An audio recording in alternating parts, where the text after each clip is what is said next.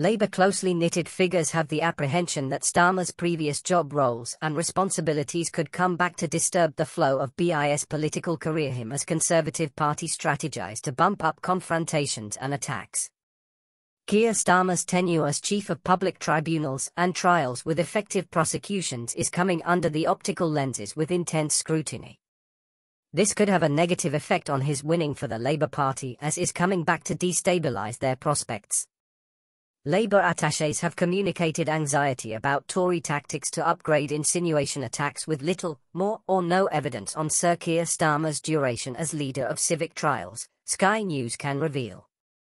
The Labour leader has constantly referenced his time heading the Crown Prosecution Service between 2008 and 2013 as a fundamental slice of his political pitch to electorates.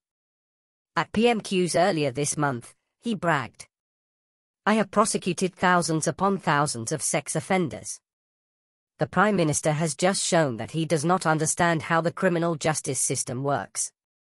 No wonder he cannot fix it. But some Labour Party insiders have misgivings about this style, with one telling Sky News, "If your record involves as many controversies as Keir Starmer, it's probably not great political strategy to draw attention to it." Staff member in the attack office at Conservative Campaign Headquarters, CCHQ, have been scrutinising thoroughly through cases for over a year. High-ranking Tory informants say they think Sir Keir's historical events is a weakness they can manipulate and feast on, having recognised numerous instances they reflect will alter the public's perception of the Labour trailblazer. Red Night, the unlawful autobiography of Sir Keir by Tory researcher Lord Ashcroft, has surfaced as what some in CCHQ see as a confrontation and attack Bible, narrating debatable cases, comprising of the prosecution of reporters for telephone hacking. A high-grade Conservative politician spokesperson clarifies, I quote, "There's a lot of material out there. One of the areas where Starmer is really open to criticism is this constant claiming that he personally prosecuted this person or that person, and then when something went wrong and someone wasn't prosecuted, or the case was messed up, he says, 'It's nothing to do with me.' You can't have it both ways. The person at the top of the organisation is responsible and is the one who will have to issue a public apology when things go wrong." Sky News can disclose that one particular case that the Tories will cling on to attack Keir Starmer in the pending calendar month is the famous Twitter joke trial of 2010. The contentious case smashes the headlines when Paul Chambers from South Yorkshire was pronounced guilty at Doncaster Magistrates Court for spreading online a threatening tweet about wanting to blow Robin Hood Airport, and I quote, "sky high," due to closure as a result of heavy snowfall.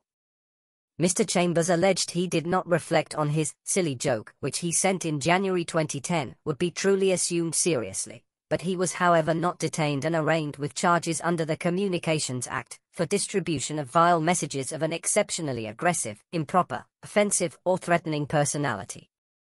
Mr. Chambers consequently appealed his case and won, with several prominent celebrity comedians involving Stephen Fry, Al Murray and Graham Linehan all throwing their support behind him. Labour spokespersons conveyed trepidation that the case could play into the misrepresentation the Tories have smeared on Sir Keir as, and I quote, "Sir Softy, the lefty lawyer." Their expectation is to expose him as out of touch and too constitutionally correct. I don't want these strikes to go ahead. I don't think anybody does. I don't think the nurses do. But I do think the government has made a complete mess of the negotiations. But the question is, should nurses be striking without exemptions for emergency care? Well, I don't want to see the strikes go ahead. So they're wrong to do that, is that what you're saying? I don't want to see the strikes go ahead, but the way to avoid strikes... But the exemptions, that's what I'm asking about specifically. The way to avoid strikes is to get in the room with the nurses and to resolve these issues. Now, if you remember, before Christmas, the RCN said to the government, if you get into the room with us and negotiate about pay, we won't go on strike at all. But they have been in the room. They've got an offer that they put to the members. The government then sat it out for week after week after week, and they caused a situation now where we're in a real mess. And the government needs to learn that lesson, get in the room, negotiate this, compromise and get on with it. And you know, nobody wants to see strikes in nursing, in hospitals, in railway or anywhere else. I can quite understand the pressures bearing down on nurses and doctors and those who work on the railways, because wages have been stagnant for over a decade, living standards haven't gone up, and bills have gone up everywhere because there's an underlying structural problem here which is that we haven't grown the economy. The economy has had no effective growth for 13 years. That is at